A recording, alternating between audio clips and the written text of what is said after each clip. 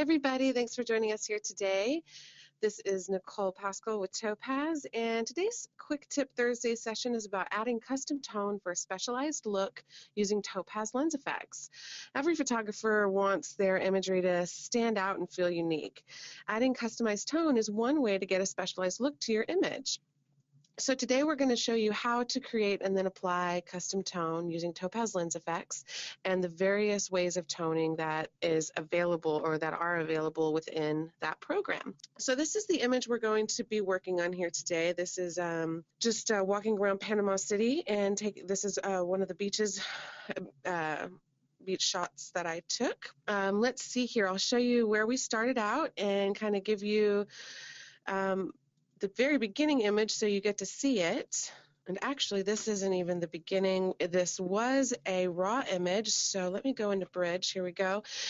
That is our original raw image that I took through Camera Raw, and after the conversion, it was brought into Photoshop as my background layer, and this is what we started off with. At that point, I just removed some of the spots, and then I took it through Topaz Clarity for the pop that I wanted, a very natural pop. And then I got to my toning point of the workflow. Lens Effects has become a staple in my workflow for the different types of tone that you can achieve there. It does it in a very logical way, and it's easy to understand, and you can apply it in several different regions differently and get some really cool effects. So I applied Lens Effects, my own preset at 50% opacity. At that point, I made a stamp layer, just adjusted my levels quite a little bit to get a more washed out type of look, and that was my final result. So I'm just going to come down to this clarity layer, make a quick copy by pressing Control-J, it's Command-J on the Mac, and going to go to Filter, Topaz Labs, Topaz Lens Effects.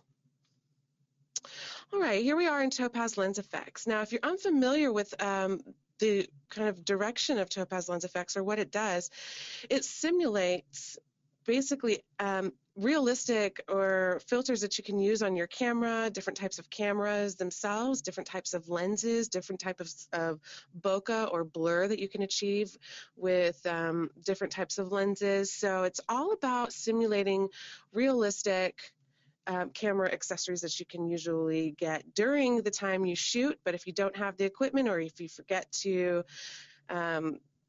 use it, you can come in real quick. Let's say graduated neutral density filter. I can just do top half 2 stops, quickly apply a preset such as this and simulate the look that you would be able to get with that neutral density filter. So with our filters, we have several different toning capabilities in here. We have our single tone, which will apply one tone to the whole image. We also have a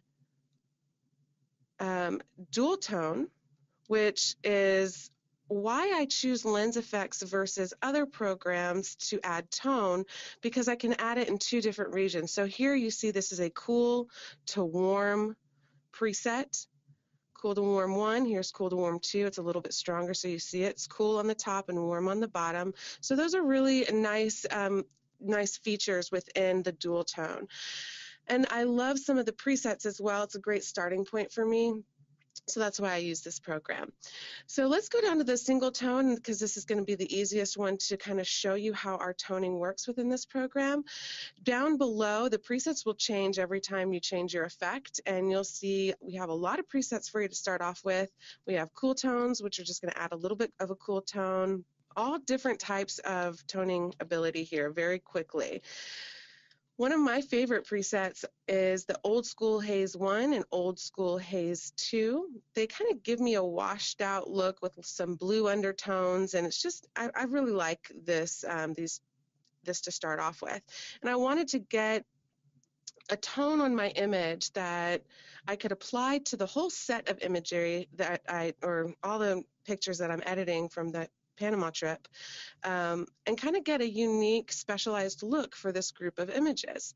So what I did was come into Lens Effects and create a preset that I then applied to the whole group of images as I continue to edit them.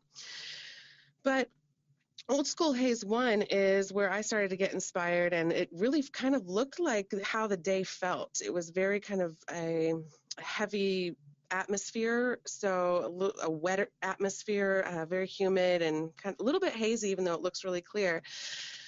So I wanted to kind of get that, a warm highlights, maybe some cooler undertones.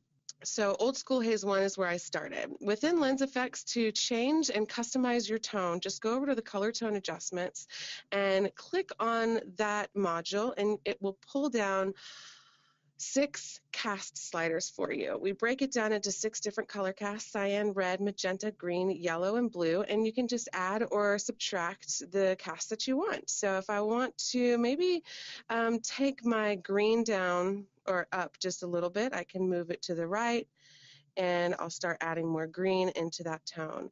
And let's say I want to get rid of that cyan. I'm going to go ahead and take that to the left. Okay, there we go. I'm liking that better. It's not so heavy of a tone this way. I'll leave a little bit of cyan in, but you can see how easily and how quickly you can add and customize this tone and get something that really works for your images.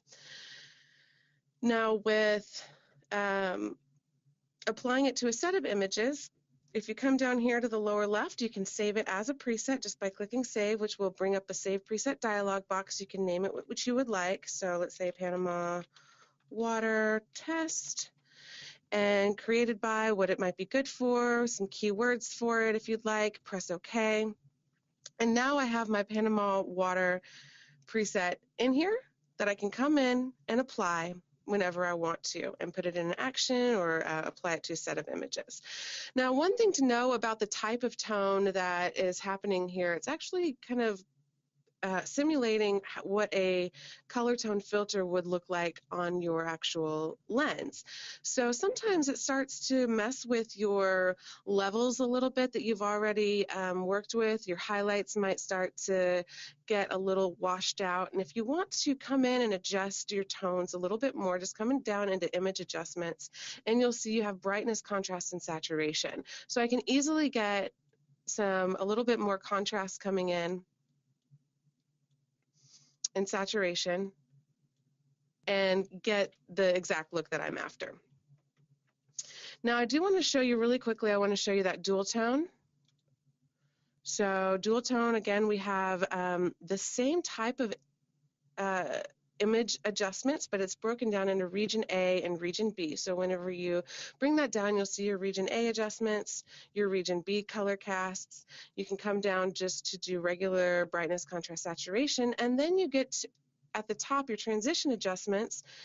If you take your transition down, you'll see the exact line where the transition is for the 2 regions. So and then you can come in and change the size to fit your image. So maybe let's do a tone on my sky and one on the foreground here. You can change your angle if you'd like, but of the actual region, but I'm not going to worry about that right now.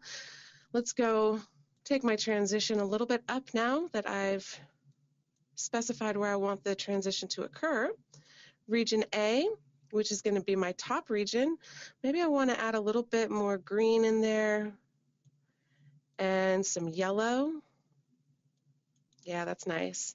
And then down in my bottom, region B area, maybe take out a little bit of that red and also add a touch of green, a little bit more yellow than the sky. And there we have it. Here's before and after. I have a dual tone on my image now that really lets me customize it exactly the way I want in a quick way.